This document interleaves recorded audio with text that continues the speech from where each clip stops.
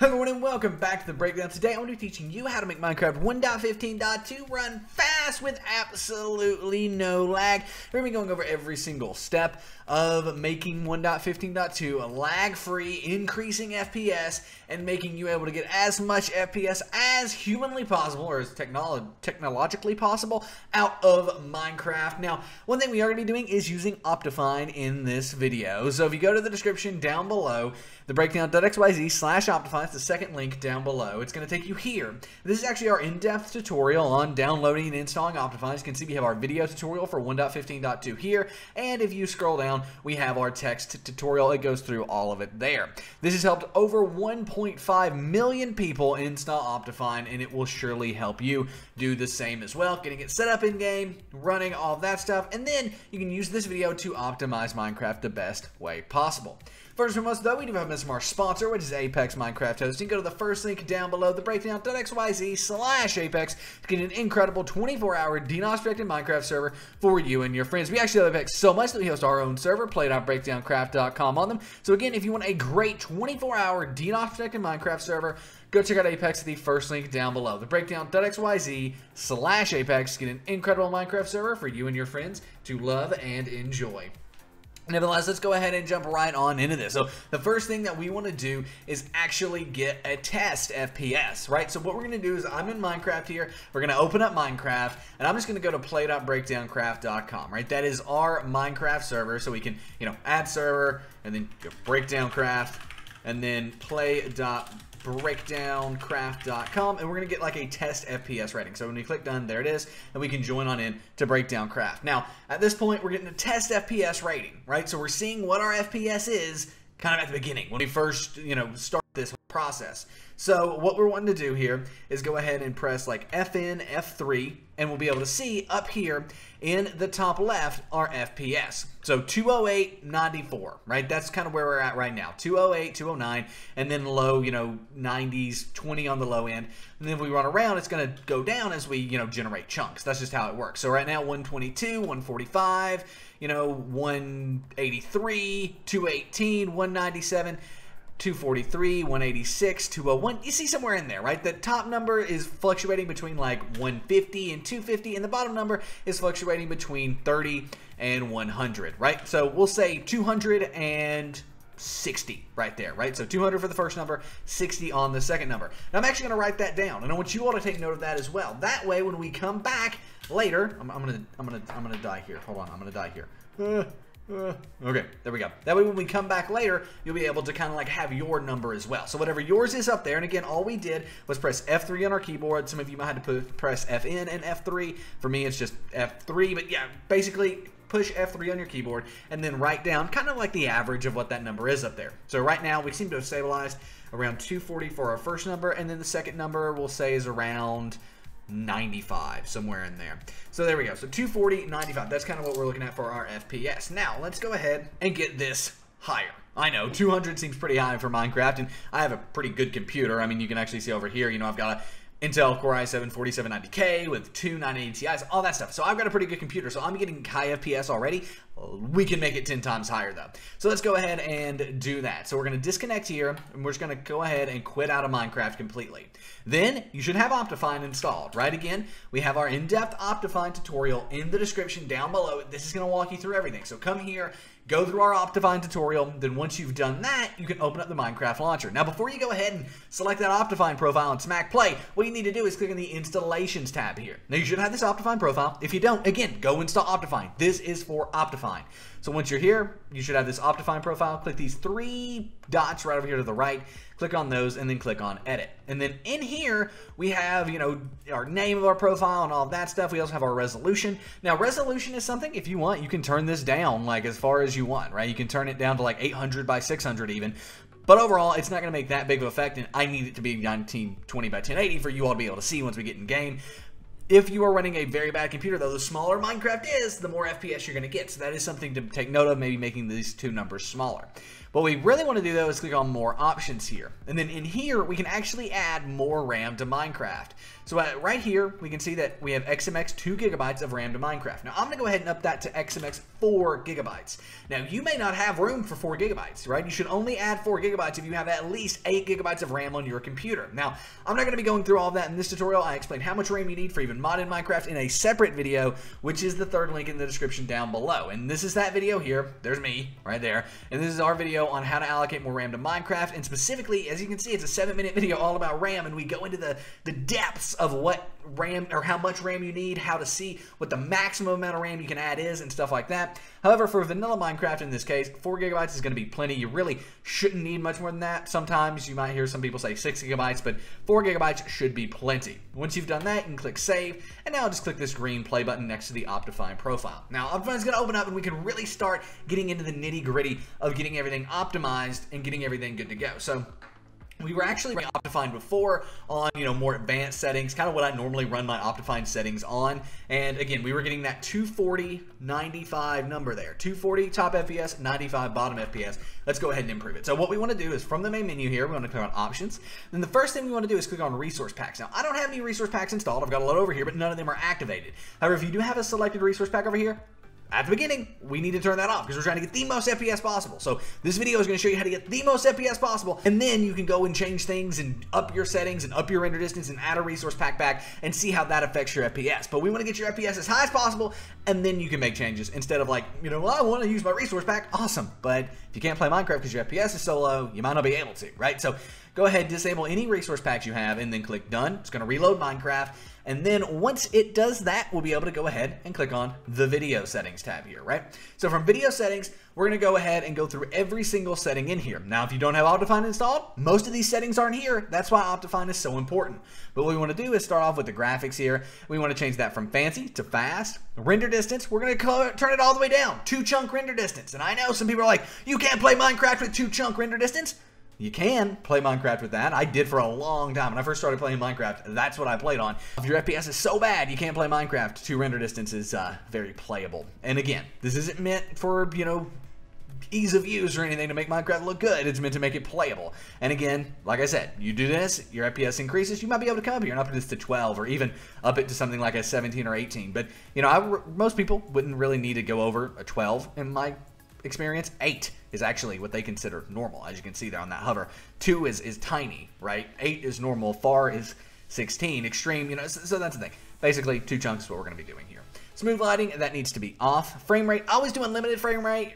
You could also try to do a VSync or limit it to like 60 FPS. However, I would just recommend doing unlimited here because otherwise you're not going to be able to, see any improvement. If you limit your FPS to 60, you're not going to see any FPS improvement over that. So we're going to go ahead and make it unlimited here. Smooth lighting needs to be off. View bobbing doesn't really matter. You can turn it on, turn it off. It's not going to affect performance too much. GUI scale, in theory, this GUI scale right here, this smallest GUI scale possible, is going to be the best GUI scale for lag. However, you all need to be able to see, so I'm going to up it to this. You really shouldn't have to change that. It's not going to have the biggest effect, but it is a little bit of lag reduction if you do that. Use VBOs needs to go ahead and be turned on. Brightness does not affect performance. Crosshair or attack indicator does not affect performance. Dynamic lights need to be turned off. Dynamic FOV, I personally like that off. However, you can turn it on if you want. It really doesn't affect lag too much. However, if you do notice when you start running, it starts lagging, you might want to turn that off. Shaders isn't currently available in Optifine, right? Shaders isn't currently available. However, you definitely do not need to be running any shaders packs if you want to reduce lag in Minecraft. The biggest factor to lag in Minecraft, the first thing you should do if you're lagging is turn off any shaders packs you have. They are extraordinarily resource intensive. So much so I can't even run the highest end shaders packs while I'm recording because my computer just can't handle it. So that is something, the first thing you do, turn off all shaders packs. Then move over to quality here. When you click on that button, it's going to open up all of this. Map levels needs to be turned all the way down. You can see there, it needs to be turned off. Map type needs to be nearest. Androscopic filtering and anti-aliasing both need to be turned all the way off. Currently, they're unavailable in the beta version of Optifine. However, they do need to be off anyway, so we're good there. Emissive textures needs to be off. Some of these are going to require reload, unfortunately. Random entities need to be off. Better snow needs to be off. Better grass needs to be off. Custom fonts needs to be off. Custom colors needs to be off. Natural textures, I bet you guys can guess this one. It needs to be off. Connected textures, those also need to be off. After it reloads there, that'll be off. There we go. Custom sky needs to be off. Custom items need to be off. Oh, it's going to reload one more time there. And then we do have custom entity models need to be off. And then last but not least, custom GUIs needs to be off. Boom, done. All of that needs to be turned off. Literally every single thing on here needs to be turned off except for map, which needs to be nearest up in the top right. Go ahead and click on done there. Then we can move on to details. Now on this one, guess what? It's either going to be off or it's going to be fast. Some stuff like clouds can be turned off. However, trees need to be fast there. You can't remove trees from Minecraft, so we need to have fast trees there. Cloud height needs to be turned off. Rain and snow needs to be off. That'll only take effect on single player though. So for example, if you're playing on a multiplayer server, you want to turn that to fast. Sky needs to be off. Stars off. Sun and moon off. Personally, I like sun and moon to be on though. That's not going to affect performance too much, but it will technically affect it a little bit. Showcapes need to be off. Fog needs to be off. Fog start doesn't really affect performance, but it, you know, whatever. We're just going to turn it to the closest one there, 0.2. Translucent blocks need to be fast. Held item tooltips doesn't affect performance. You can leave that on. Dropped items needs to be fast. Entity shadows, excuse me, needs to be off. Vignette needs to be fast. Alternate blocks needs to be off. Swamp colors need to be off. And biome blend needs to be off. So as you can see on this one, it is either off or it is fast. Other than held item tooltips, that one can be left on if you want, or it can be turned off. Doesn't really matter there. Nevertheless, once you've done that, you can click on done. Now, the next one, animations here. That one's pretty difficult. Animations is like, so it's the hardest one. All you need to do is come into animations and click on all off. That's how difficult that one is. Yep, again, very simple. Click on animations, click on all off, click done, you're done. That's all you need to do. Moving over to performance here, we want to turn smooth FPS on. We want to turn smooth world on, fast render on, fast math on. Chunk updates need to be turned to 1. Dynamic updates need to be turned to on. Render regions, when those are available, do need to be turned on as long as you have a dedicated graphics card. So for example, I have an NVIDIA graphics card. If you have an NVIDIA or AMD graphics card, turn that on. If you do not, turn that off. It isn't currently available in the beta version of Minecraft though. Lazy chunk loading needs to be turned on. Smart animations needs to be turned on. So that's kind of our settings there. Everything needs to be turned on this. Now, there's one thing I'm going to be doing because we're trying to beat these FPS numbers, right? If we have smooth FPS on, it's actually going to reduce our FPS a little bit in order to have less fluctuation, right? So as you could see earlier, our FPS was wildly fluctuating. It was going from like, you know, on the low end 50 to the high end, or on the low end, you know, it was going from like 50 to 120, and on the high end, it was going from like 170 to 300, right? So huge fluctuations. Smooth FPS is going to make those fluctuations less. However, for the purpose of this, right, of us beating this FPS number, we're actually going to turn that off. Now, smooth world is the same thing. I'm going to turn it off in this case. However, I would recommend both of these be turned on for you. That's going to give you the best, most smooth Minecraft result, but I'm obsessed with beating our FPS number, and because of that, we need to leave those off. So go ahead and click done there. And then last but not least, in the other tab, this doesn't matter too much. You know, nothing in here is going to change your lag settings. The one cool thing is going to be the FPS being turned on. That's going to make FPS display all the time. That way I don't have to do the F3 thing, right? It's just going to be there. Turning weather off isn't going to make an effect on a server, but it can help. Same thing with time right here. That's going to be either, you know, day only, for example, is going to be the least amount of lag, but it's not going to make a huge difference, and it's not going to take effect on servers. Anyway, full screen should be off. Autosave. This is the last thing that I want to really talk about here, and that is autosave really and truly can be turned up. So for most people, I wouldn't recommend doing more than probably 6 minutes. However, you can turn it up to 24 minutes. Just be careful. You will lose up to 24 minutes of data if like you randomly close out of Minecraft and don't like click and done or save your world and stuff like that. Again, not something that's going to have an effect on a server, just local worlds. But if you're noticing you're playing Minecraft and every, 6 minutes it's lagging while using Optifine, that means it's an autosave lag and you need to turn this up in order to stop that lag. Again, though, you could lose up to 24 minutes of like what you've been doing if that's the case. Now, show GL errors. This is one that I would recommend just be off. A lot of people will download Optifine and it'll be spamming chat with all of this like error and stuff like that, and it freaks them out. They're like, I don't want to use Optifine. That's just a normal part of Optifine. I don't know why it does that, but it's something how Minecraft and Optifine interact with each other. That can spam the chat. And if it does, just turn Show GL Errors here to off. And once that's done, you can click Done. And at this point, you have set Optifine up. So we can click Done, come back here, and we're going to jump on Breakdown Craft. Now, this time we don't have to do the FN and F3 thing, or just press F3 on your keyboard, right? We don't have to do that, because it's going to be showing up the entire time up here in the top left. Now again, our top number before was 240 and our bottom one was 95. So from the start here, we are already getting up to 400 on our top number and 100 high 100s to mid 200s on the bottom number. Now it's not fair for me to just sit here, so let's move around a little bit and make sure we can see how the FPS goes. Now what's interesting about this is it's not moving much, and that's one of the benefits of Optifine and using this system. We're not fluctuating too much, right? So our bottom number is moving more than our top number, so our top FPS number is definitely a lot higher all of the time, and the bottom number might drop a bit, but always recovers much, much higher, usually into the mid 200s. So as we can see up here in the top left, our FPS is significantly higher. Before we had 240 as the first number and 95 as the second number on average there, and now it looks like we have 401, high 300s too on the bottom number, high 100s, low 200s. So very, very good FPS improvement. What is your FPS improvement? In the description down below. Let me know. I am very, very, very curious to see it. Now, one more thing I want to do here. I actually want to go back into video settings and turn on Smooth FPS and Smooth World. And we're going to see how that affects the FPS, because it's going to make that number fluctuate a bit less. It's still going to fluctuate, right? It's going to fluctuate, that FPS number, but it's going to make it fluctuate just a hair less there.